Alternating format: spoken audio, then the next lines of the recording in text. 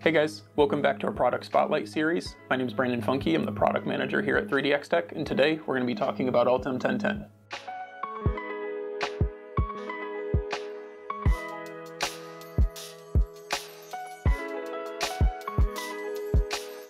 So what is Ultem 1010? Ultem 1010 is a polyether imide material produced by Sabic. Sabic makes Ultem 1010, Ultem 985, and countless other materials that we then use to make our filament.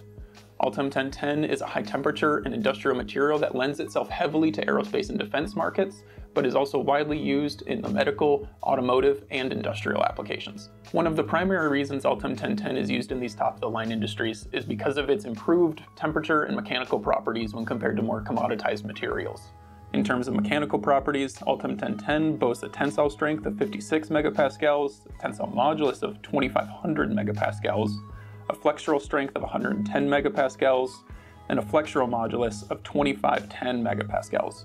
It truly shines in high temperature environments with a heat deflection temperature of 208 C, meaning it can survive long-term applications of about 200 degrees C, but that does have to do somewhat with any kind of stress or chemical interactions that are going on in the application. These improved properties allow for some fairly advanced applications to be brought to life through additive manufacturing. For example, aerospace and defense uses this for interior cladding, air ducting, instrument panels, air ducts, and many more. For medical applications, we're seeing this material used in sterilization trays, surgical aids, as well as anything that needs to be steam or gamma sterilized. For manufacturing applications, we see this material used in the part next to me for composite tooling molds. We also see this for end-of-arm tooling, welding fixtures, as well as plasma shielding. Being a high temperature material, Ultem 1010 can be used in a lot of applications, but not every printer can handle this material and it can be quite tricky to get right.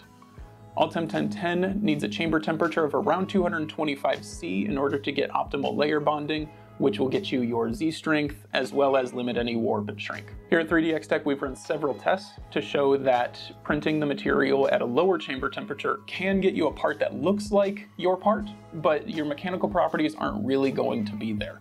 Printing in a fully heated and enclosed chamber of 225 C gets you the maximum properties possible. Ultem 1010 is also incredibly moisture sensitive. To make sure you get the most repeatable process possible, we dry our Ultem at 150 C overnight before packaging it up for you. If your Ultem gets wet, it won't turn out very well. The nice thing about 3DX Tech Ultem 1010 is that we supply it to you on a reel that can also withstand the necessary drying temperatures so that you can dry it at home if needed.